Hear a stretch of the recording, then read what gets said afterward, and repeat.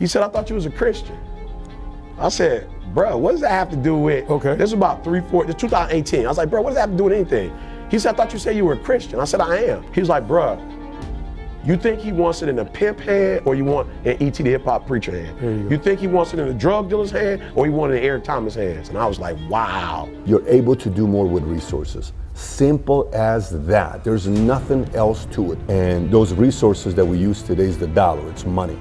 So it's a waste to not use your talents that God's given you to go out there and do something big with it. It's a waste of time if you don't do it. It's almost an insult if you don't do it. And so faith is the only reason that I believe failures, setbacks, mistakes are propelling us, promoting us, and protecting us.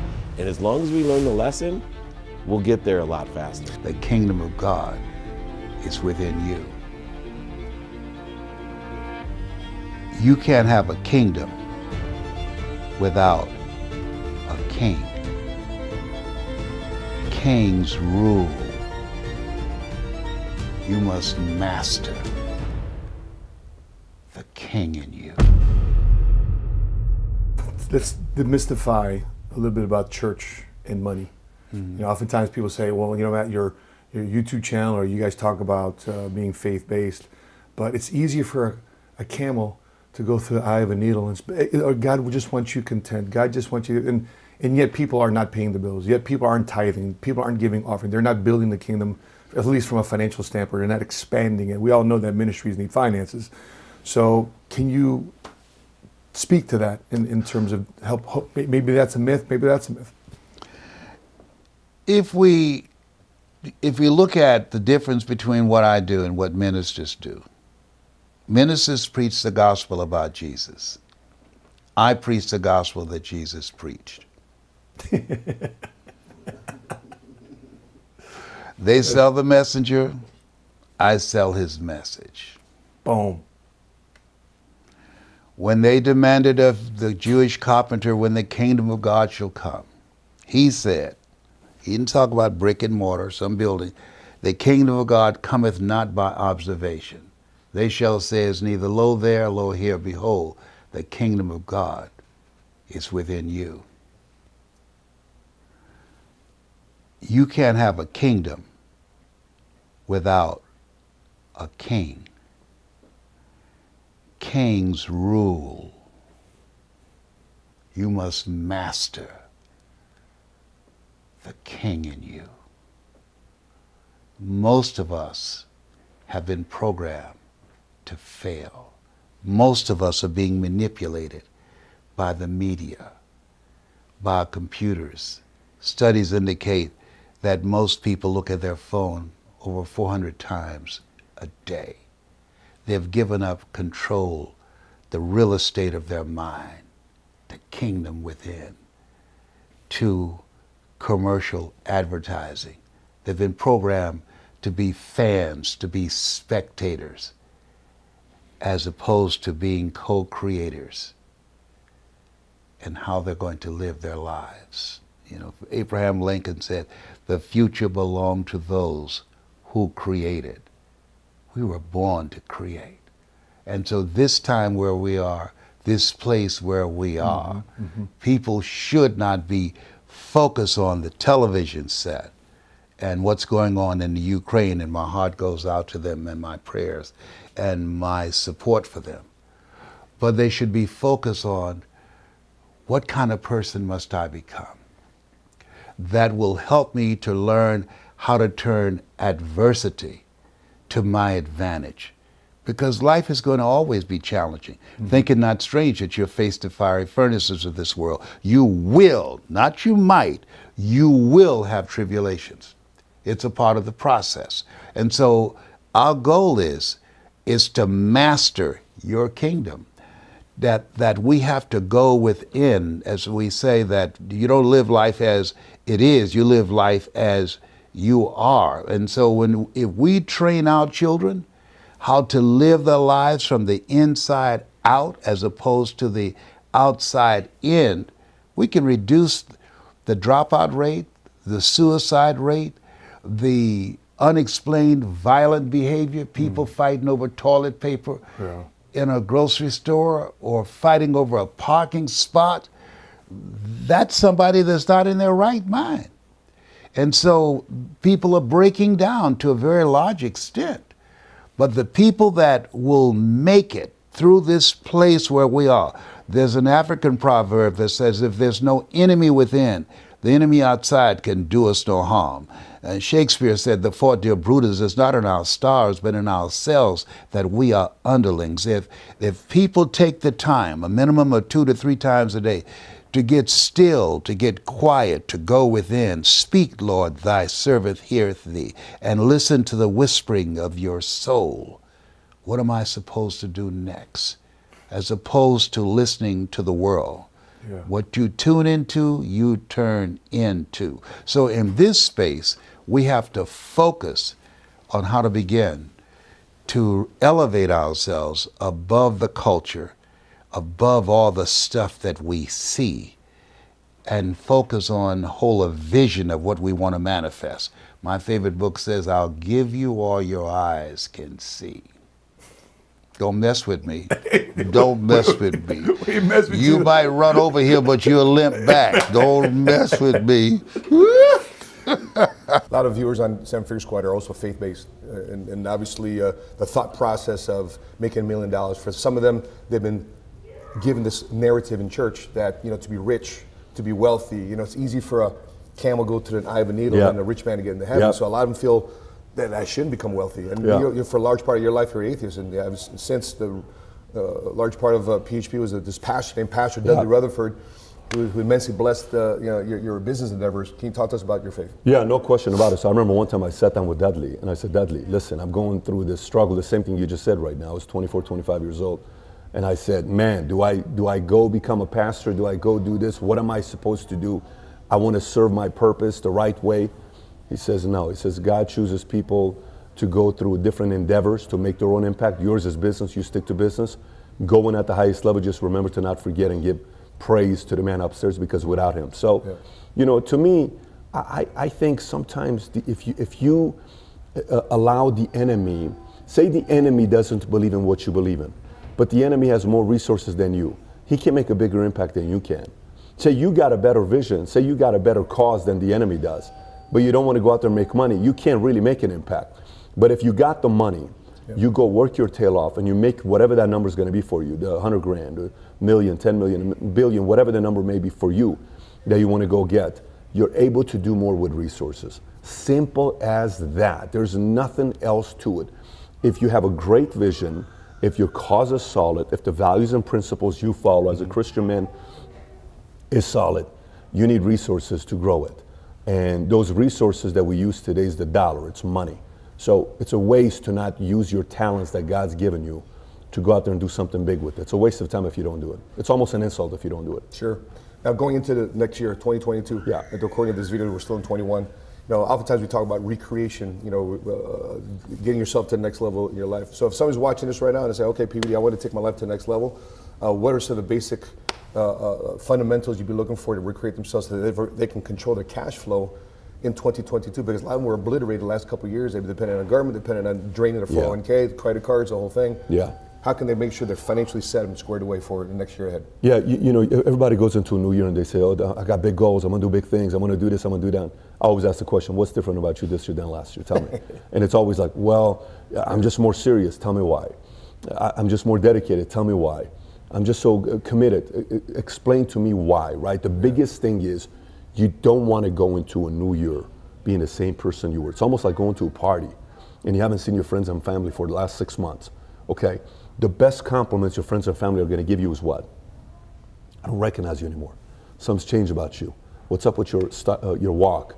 The words you use, and I'm not accustomed to that. That's a compliment. Versus people see you 6 months later, you're the same exact person. You haven't changed at all. You're still using the same language. You're still using the same stuff. Everything's still the same. You ain't changing. You want the greatest compliment in the world is for the people close to you say, I don't recognize you anymore. The way you do that, there's a logical side to it, there's an emotional side to it. The logical side is skill set, having a plan, supporting cast, having the right systems. That's all logical. The emotional side is having the right enemy, you know, having the right mission, being clear about the vision, having the strong willpower. You're working on your willpower where Typically in 2021, when something bad would happen, you would have a setback, you'd be so weak and out of it for 2 or 3 weeks, and you lose momentum. In 2022, you're working on your willpower. You have a setback, it's only gonna steal 3 hours of your day, no more than that. I'm not giving you more than 3 hours. These are small, subtle things that you have to pay attention to work on yourself going into a new year. Emotional and logical, but it's gotta be changes where people say, I don't recognize you anymore. Politics, Yeah. sex, Yeah. and money. Yeah. How can we improve that? I talk about all of it. Okay. Why? Because it's in the Word. Yeah, yeah. All of it is in the Word. Daniel and the 3 Hebrew boys, they were in politics. Like they worked with King Nebuchadnezzar. They made decisions. Yeah, You know, sure. Joseph made decisions for the king. Sure, You know, the Pharaoh, yeah, he you're right made there. decisions for Pharaoh. Yeah. That was politics. So politics are all in the Bible. But when you don't know the Bible, or you're learning the Bible from some preacher, and I'm not saying you shouldn't learn from a preacher, but you should study to show yourself approved. You know that God has put us in politics. He put Joseph there so that Joseph could be an example for him. Yeah. And now Pharaoh is saying, yo, we serving Joseph God from this day forward. Yeah. Darius is saying, yo, we going with Daniel and the 3 Hebrew boys God. Yeah. They God look like they're bringing favor to our nation. So politics are there. Sex is there. David, which is one of my favorite characters, Sure. when David is old and sick, the way they figure out he's sick is they put a young lady in the bed with him and he doesn't respond. And they like, David's sick. Yeah, something's wrong with David because David never responds like this. The female, Samson and Delilah, like Sure. it's all in there. Adam and Eve, sex is all in there. And I feel like if you let people who are not godly educate you on it, they're not going to educate you like the Bible's educate. Wow. Sex, all of it. I'm talking to my daughter, she's 23. I'm like, yo, we got to talk about it. And there's a way to do it. And you might not even do it the way the Bible says that you're going to do it. But you need to know what the Bible says because that's your benchmark. And if you fall, you need to know what you can do to get back up. You know, so, man, we got to talk about all of. Let me tell you something. I had a friend rebuke me, a white male friend, and I just say that to put this in context. He did some mentoring with me, and he said to me, Eric, how much money you want to make? And I was like, bruh, why is it that that's all y'all talk about? Money, money, money, money. He said, I thought you was a Christian. I said, bruh, what does that have to do with, this is about 2018. I was like, bro, what does that have to do with anything? He said, I thought you said you were a Christian. I said, I am. He says, well, don't you want to build churches for God? Don't you want to evangelize? There you go. Don't you put kids through school? I was like, yeah. He said, how many? I said 3. He said, you think God only wants E.T. the hip-hop preacher to send 3 people to school? He was like, bruh, you think he wants it in a pimp hand or you want an E.T. the hip-hop preacher hand? You think he wants it in a drug dealer's hand or you want it in Eric Thomas' hands? And I was like, wow, that makes sense. So I'm on a quest to become a billionaire, and not for me. Like, I don't have expensive stuff and I don't think there's nothing wrong with it. That's just not my swag. But now I'm using my money, my wife and I, and a group of people were able to renovate a medical facility and turn it into a church. Spent about $500,000, you know. And it takes money. It took money, and we were blessed to have it, and we're making investments now. We're trying to get as much as we can because people like Bill Gates sent some of my students from Detroit who came to Michigan State to school. Bill Gates don't even know them. But he gave them an opportunity to go to school. They didn't have the money to go on their own. So I'm like, yo, Bill Gates is sending kids from Chicago and Detroit, and he never been there. Then what does God want you to do? So, more money, more money. Tell Dion when you see him, I said, must be the money. Must be the money. God is saying, I want money in your hand because you're going to steward it right, and you're going to use it for to advance my cause. A large part of your story was going through hardship. And, you know, I want to drill, I got some follow-up questions to that because I've seen you, I think a lot of people have seen you online and TV and your IG. Talk about that, you're always referencing that was the best experience that happened to your life. How come you embraced that hardship as one of the biggest experiences of your life? Because before I understood it was the best thing that could happen to me, I didn't have faith. See, I lived trying to go get things I already had because I had no faith. I was trying to get wealthy, get healthy, get worthy, get happy when I already was. And without the hardship, and the analogy that I give is my mom's, to me, a saint. 2nd grade teacher, raised 6 kids on her own, packed my dinner in a paper bag so she could go fill up humbly turnstiles at convenience stores with greeting cards just so we could eat. Empowered all 6 of her children to be passionate, purposeful, and profitable. She believed the fetus wasn't fully developed till after graduate school. All my siblings went to the Ivy Leagues, graduated summa cum laude, extraordinary scholars, Harvard, Penn, and Columbia. And I grew up happy with nothing. Okay.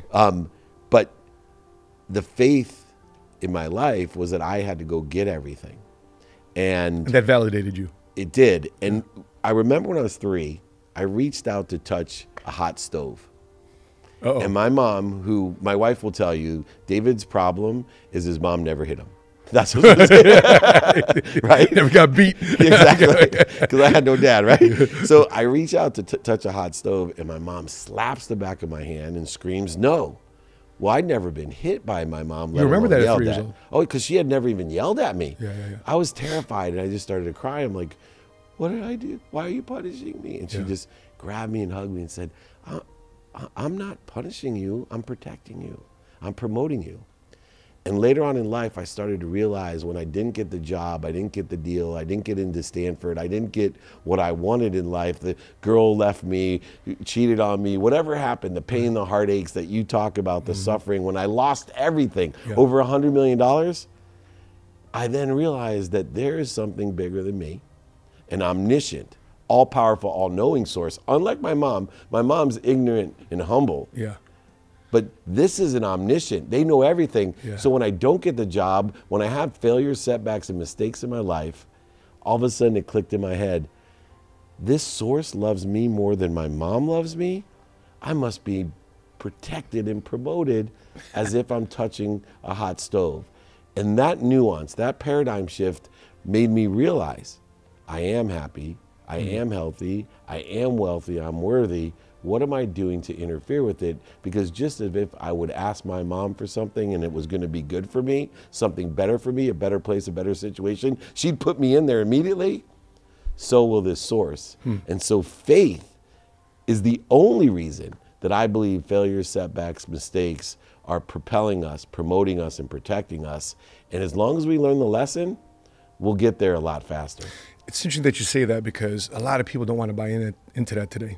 And I didn't. I didn't. Right. Because the kind of argument is, well, let me cry long enough, let me complain long enough, because that's who gets the mic today. Because back in the day, the people that were behind the mic were the winners. Yeah. But today, the people that got the mic are also the complainers and the winners. And the complainers seem to have a larger megaphone. Yeah, the why me's have it bigger than the try me's. Right? The why me's are bigger than the try me's. That's a meme right there.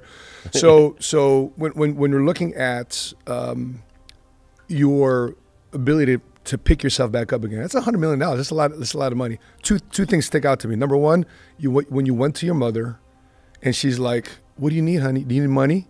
It changed my life. You need money. Listen, her son was $100 million. Your mother's asking you. You realize I lost her house too. So not only did I have to go tell her I lost everything, but I forgot to take the house out of my name. And the only reason I wanted to be rich when I was young was to buy her that house and a car. Wow.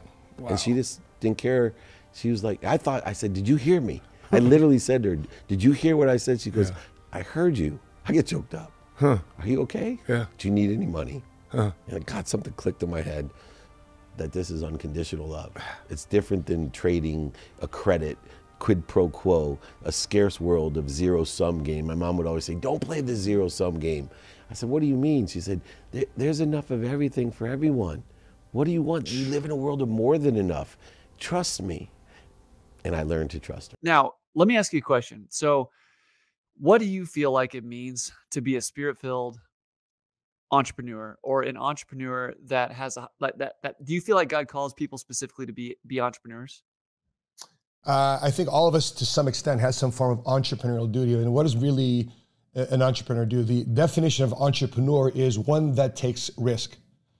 Everything in life is a risk. And you know, the whole safe, sound, safe, secure type route isn't necessarily the route that the good Lord wants you to walk in, because he wants you to continue pushing the envelope. He continue wants to expand the territory. He continue wants to if you believe that the good Lord is your Savior and he's that's about your life, that's what you want to do, is glorify his name, if that's what you feel called upon to do, well, then you've got to take risk.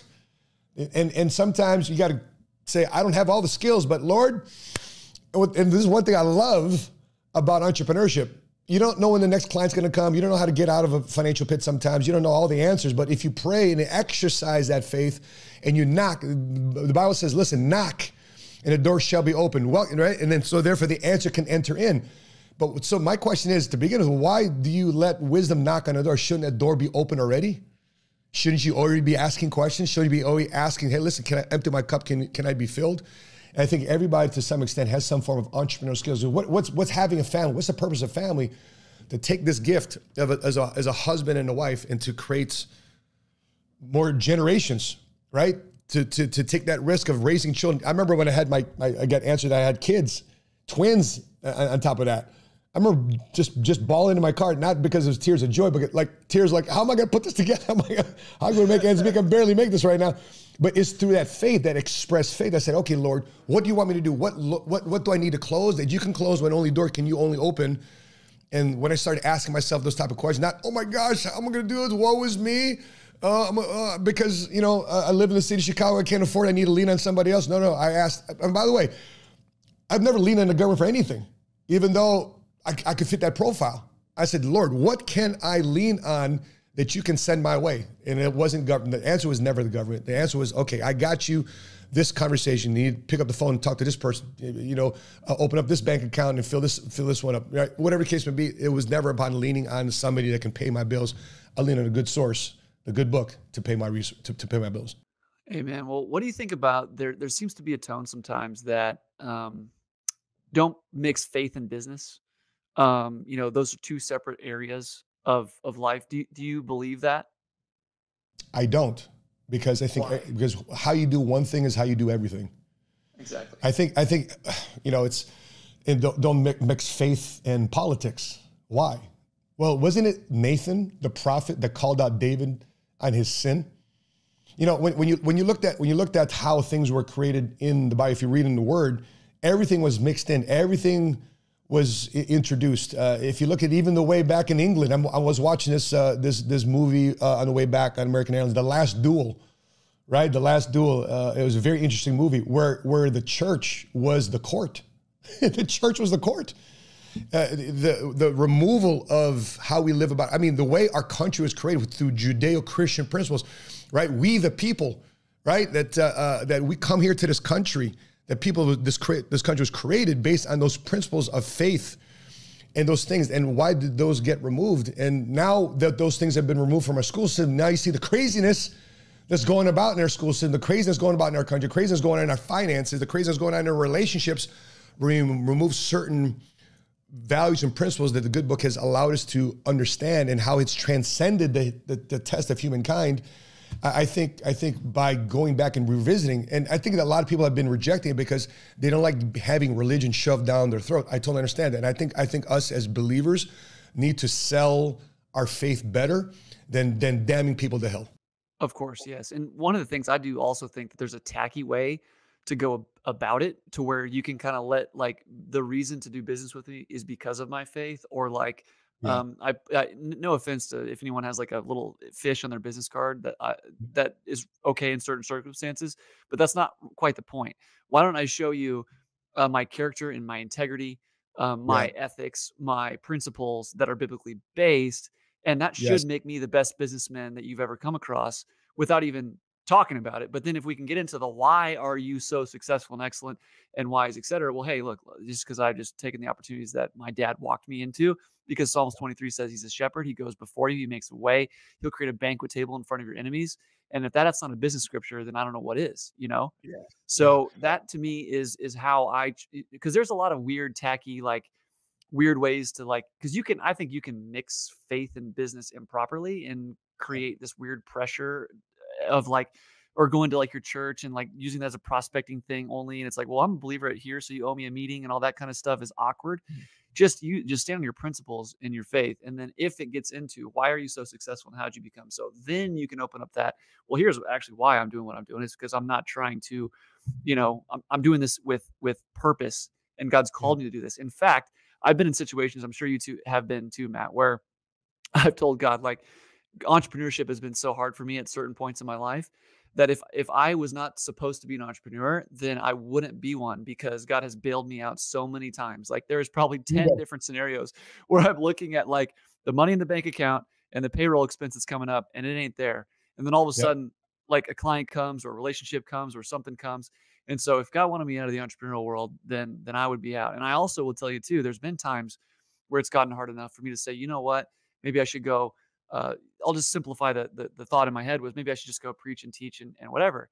And truly, as I thought and I meditated on that and I was in God's word, I really felt like God telling me, if you do that, you are quitting what I'm asking you to do.